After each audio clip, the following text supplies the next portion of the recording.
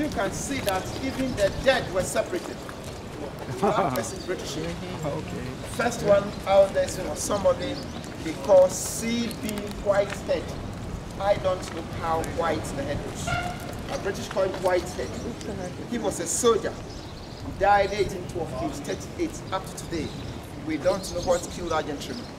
The one here is for somebody called Captain George MacLean. Names like MacLean, MacDonald, McCarthy, they are Scottish names.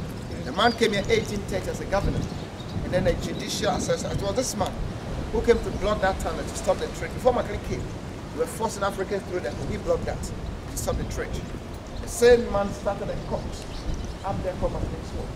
Because after slave trade for 400 years, I told you British colonized Ghana again for 100 years. So colonial time, the capital of Ghana was in Cape Coast. Then moved to Accra in the year 1877. That was a court. MacLean also made the local people to sign a bond called the Bond of 1844, which paved way for colonization. He stayed in the building 17 years. Mosquitoes killed him. He died 1847, 1846, malaria. Just malaria, kill the white devils then. This was the wife of MacLean called Letitia Elizabeth London.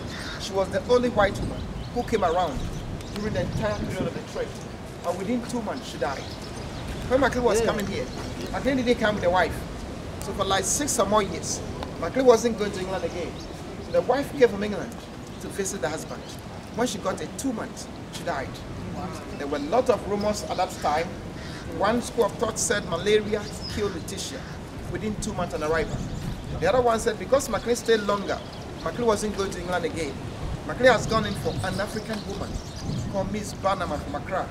So when Letitia came to hear of that story, out of jealousy, she took some poison and died. And the last one said that the woman that MacLean was going out with, he said the woman was a beautiful, fantastic, and complete Ghanaian woman by all standards. And that woman wanted to have MacLean forever as the husband. So when Letitia came, the Ghanaian woman posed as a servant, then poisoned Letitia so that she would get MacLean to marry. Yeah, I like the second story better. These are the theories. So up to now, I don't know what killed Letitia. But Letitia died.